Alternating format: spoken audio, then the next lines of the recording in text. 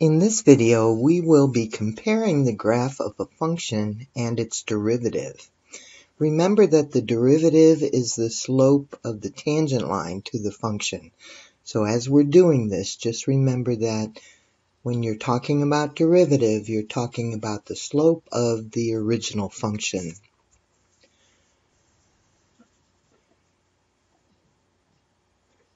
So we will be comparing the graph of a function f of x equal x squared plus x minus 3. And that's this parabola shown in black. The turning point, or the vertex, it has coordinates -1/2, -3 1/4. And we're comparing that function with the graph of its derivative, which is f prime of x equals 2x plus 1. And its derivative is shown here in red. So our function has a negative slope. And remember, when you're looking for the slope, you're looking at the slope of the tangent line. So at any given point, for example, this point right here, the tangent line represented by this piece of pasta is shown here. And the tangent line just touches the curve at one point all the way. So we have a negative slope of my tangent line until I reach the vertex, and at the vertex my tangent line becomes horizontal, and then when I move around to the right side of the parabola, the tangent line has a positive slope, and it gets steeper and steeper as I go up on my point. So my point here, tangent line would look something like that, and that's a positive slope. So on the left side of the parabola, over on the left side of the vertex of the parabola, I have a negative slope for my tangent line, and then at the vertex my slope is 0 because my tangent line is horizontal. And then on the right side, my tangent line has a positive slope.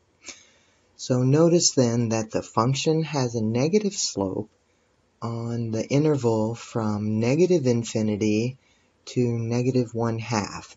So when x is -∞ all the way up to x is a -1/2, my function has a negative slope.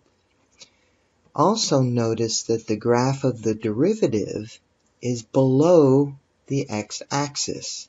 So from -∞ up to x equal -1/2, my red line here, that section of the graph, is below the x-axis, down below here. Then when my function has a 0 slope, so in other words at the vertex, at the turning point, my tangent line is going to be horizontal here. The slope of a horizontal line is 0.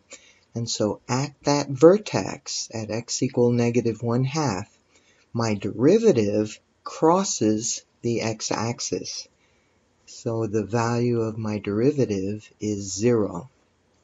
And then notice that on the right side of the parabola here, my tangent line will have a positive slope at any given point on the right side of the parabola.